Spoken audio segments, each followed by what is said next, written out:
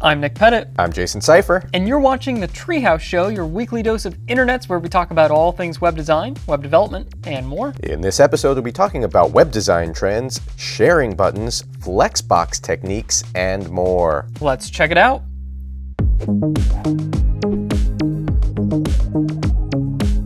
First up is 7 future web design trends. So this blog post is from the future? They have looked into their crystal ball and they have seen the future. So the future is today.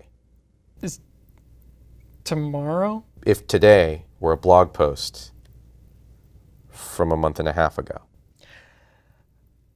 The first one is gestures are the new clicks. So if you remember, not too long ago, we had to use our mouse cursors to come all the way over to the scroll bar and then actually I remember those days. Pull the scroll bar down. Oh my gosh. Boy, I was tired just thinking about that. Man, that is horrible to think about. Take a break just looking at this little animated GIF. It is so much easier to just scroll down a web page now, and it just takes a couple of seconds, and when you're on your phone, it's actually easier to just scroll down the page than it is to even click. And because of that, they're saying the fold really is dead this time. There's this concept of the fold, which comes from newspapers, and a lot of people in web design have talked about the fold for a long time. It's basically the bottom part of a web page that you can't see unless you scroll down. And they're saying, well, it's been declared dead several times before, but now there really is no need to worry about the fold because people can scroll so easily now. It's the easiest thing to do on a web page. Let's scroll down right now. Users are quicker and websites are simplifying. That may seem obvious, but basically people are not going to spend as much time on a website as they have in the past, and they expect to be able to scan information much more quickly. So you can't have a super complicated web page like this with tons of text and lots of stuff to click on. You would rather have something that's very simple, just has nice clean images and attracts the user's attention in maybe just a few different directions, not a million different places. Anyway, there's lots more cool stuff in this article, so be sure to check it out. And it is from the future. It is. Next up, we have a simple sharing buttons generator. So you've seen all of these different social sharing buttons on web pages, and generally they are created with JavaScript, CSS, and occasionally even iframes. Now, this website aims to change that just a little bit by letting you generate your own. So we're going to use the flat web icon set, and then we're going to choose the networks that we want to be able to share on. And then we hit the next button right here. And I'm just going to hit the next button again. And look at this, we get this live preview. Wow, these look just like the buttons I'm normally used to using that are made in JavaScript and maybe even use Font Awesome or SVG icons or anything like that. What about these? No, let's go ahead and inspect this element. And when we do that, notice this is just a link and an image. Boom, that's it. Wow. Now, yeah, I know. Wow, look at that. Here is the future of web design. It is a link that doesn't use JavaScript. So what's actually very beneficial about this is just that. This uses just a regular link and inputs all of the information for you, along with saying, hey, let's go ahead and just share this on Facebook. And see, now this is good because the Reddit icon is right next to the LinkedIn icon. And an important tip that I'd like to give is that it's always good to put your Reddit username on your LinkedIn profile, and that way people can see what you really like. That's not a good tip at all, Nick. Oh no. It's okay. We can just unsend a lot of emails right after this show. All right. So anyway, very, very easy to use. Once you do that, go ahead and grab the code, paste it into your web page, and you are good to go. Now, there are a few different styles to choose from. Not really too much to say here, but it's not going to clutter up your web pages with a bunch of extra CSS and JavaScript. So go ahead and check it out. Very nice stuff. Well, next up is a blog post over on the CSS-Tricks blog from Chris Coyer titled Useful Flexbox Technique, Alignment Shifting Wrapping. What is alignment shifting wrapping? That's when you wrap about alignment shifting, right? Not exactly. Like I could beatbox, you rap about alignment shifting. I think we have a stew going here. Sounds like a good idea. All right, so It takes a lot to make a stew.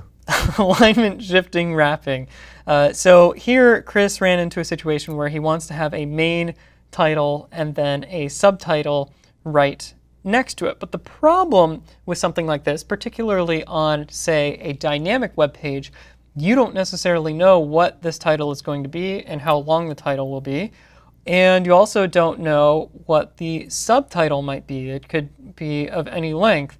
And then to top that all off, you could also be looking at this on mobile devices, and these two titles could be crunched together even further. So what do? Well, you might want something that actually looks like this when it's on a smaller device or when the text is just too long and takes up too much space. You have the title on top and then the subtitle right below it. So how would you accomplish something like this? Well, there's a couple of different techniques. You could absolutely position it to the right, you could float it to the right, or you could also use a table, which is really maybe not the greatest idea out of those. But you could actually use Flexbox. And what Chris says is by making the title a flex container with display flex and the title itself flex grow 1, it can push the subtitle all the way over to the right. And because flex containers can wrap, we can make sure that that's happening with flex wrap. So what does that actually look like? Well, there's a little video here. Let's watch this.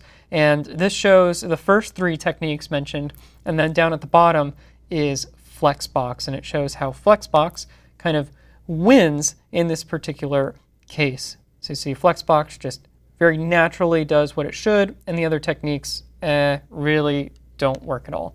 Anyway, really cool article. There's also a CodePen example here, so be sure to check this one out because it is kind of a common situation to want to have a title and a subtitle right next to each other, and then what do you do when they're too long? Well, you can use Flexbox.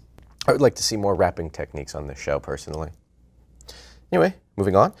Next up, we answer the age-old question of how fast is fast enough for a web page to load? And the answer is fast. Also, it depends. So the question is, what is the best user experience and when is it fast enough? What should we optimize? So the question becomes, what is the ideal page load time? Well, some experts recommend 100 milliseconds. Question mark? Question I feel like mark? this article is filled with questions so far. It is filled with questions, and then the answers come after the questions because there would be no point in answering before. Then you don't get to have people read all of the questions. So the question is, okay, if you have a web page that loads in 100 milliseconds, 1 second, or 2 seconds, what happens? Well, that depends largely on what your site does. Google, which is a search engine, found people bouncing the more time was spent with a web page loading. However, an e-commerce site, if it is a specialty site, users are more willing to wait for the page to load. So the answer is, Nick, I'm so glad you asked, there is no single right answer. So what you need to do when optimizing your site is measure absolutely everything. Now here is that specialty goods and merchandise site I told you about. The bounce rate, as you can see on the blue line, is pretty linear on the specialty site, but a general merchandise site, well, that has a lot higher of a bounce rate the longer the page takes to load. So that becomes, hey, okay, I'm a general merchandiser. I need to optimize absolutely everything. Now, here is conversion rate versus page load time. So users are actually buying things. Again, on the specialty site, same rate. And general merchandise, that goes down the longer the page takes to load. So you also have to take into account your sales funnel and actually quite a few more things. So I'm not going to get into all this, but there are measuring techniques that are on the site, and you should definitely check it out in the show notes if you are looking into just optimizing a site, because when you hear, okay, we got to make our site faster, how, where, why, where do you start? This post helps you answer those questions. Good questions. Next up is a post on the Codrops blog titled Card Expansion Effect with SVG ClipPath. What is this? Well, there's a whole bunch of code here, but you know what? That's kind of boring. Let's just look at the demo. So here we have a couple of different photographs, And what happens when I click on one? Whoa, are we on a web page or in the future? So I can close that out and it will reverse the effect. And there are 3 other effects here, so let's take a look at those. You have kind of a polygonal effect there. A mild winter, more that was like an intense tornado of effects. We'll go to demo 3 here, and let's see, swimming in the ocean. So pretty similar looking effect there, but it's kind of neat.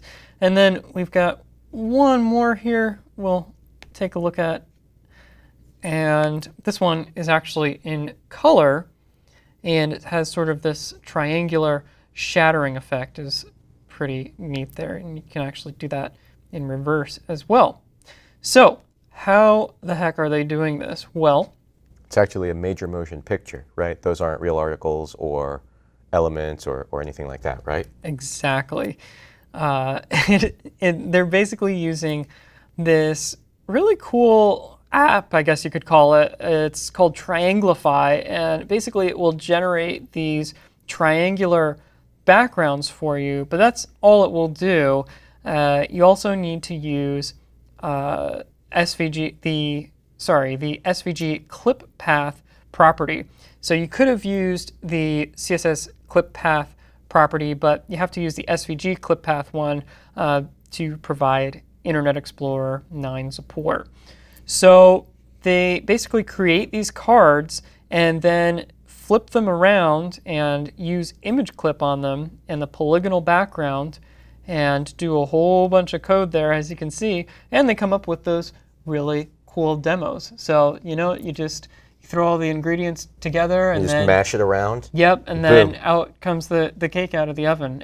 It's that simple. Actually, this is a pretty complicated effect, but it is a very cool effect, so we wanted to show it to you. So if you want to learn how to do this, be sure to check out the article and really go through their code, because it is very impressive. Very nice stuff. Anyway, that is all we have time for this week. I am at Nick RP on Twitter. And I am at Jason Seifer. For more information on anything we talked about, make sure to check out the show notes right below this video. Thank you everybody for watching, and we will see you next week. Thank you.